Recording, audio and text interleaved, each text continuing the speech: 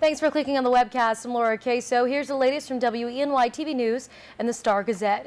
Our continuing coverage of the drama at Elmira's first arena. A formal agreement has been reached to allow the Elmira Jackals to continue to play the ECHL season at the arena.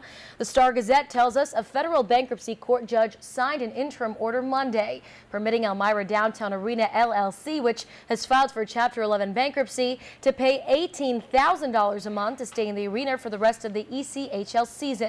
The order allows ELM Arena LLC, which has a deal to become the arena owner, to receive the monthly payments, inspect the building, and demand that Elmira Downtown Arena, controlled by Michigan businessman Mustafa Offer, make repairs.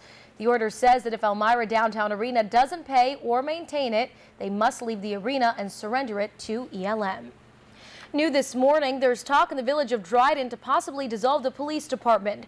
Our media partner WHCU reports the village will study the possibility of dissolving its police department. The study is slated for funding from the state at no cost to taxpayers. The state recently awarded $4 million in various grants to local municipalities to find new ways to reduce local government costs through consolidation and reorganization.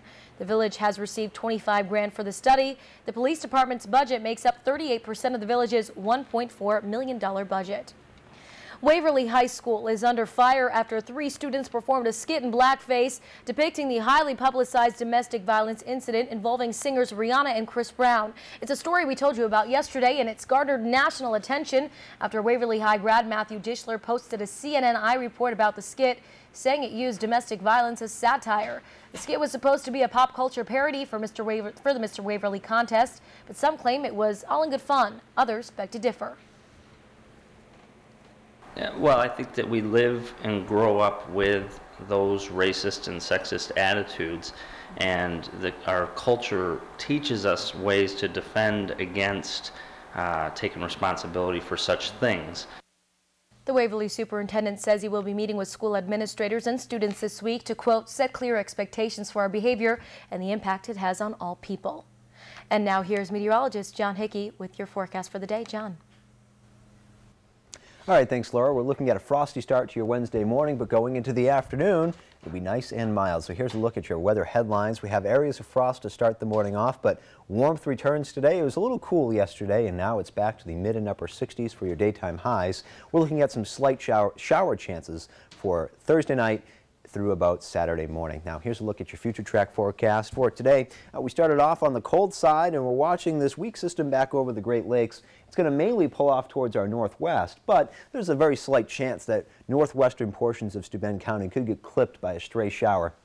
Outside of that, we're partly sunny and on the mild side today as this warm front lifts through the tiers. In fact, going into your afternoon, we're talking about a 5-degree guarantee of 67 degrees. It won't be nearly as cold for tonight. Temperatures only getting down into the lower 40s. You wake up tomorrow morning looking at partly sunny skies, and then all eyes turn back to this cold front that'll be pushing off towards the northeast through the day, and we'll see the chance for some showers approach probably late afternoon, and then going through the overnight hours will be your best chance at seeing some of these showers, perhaps as much as a ½ inch or so of rain with this.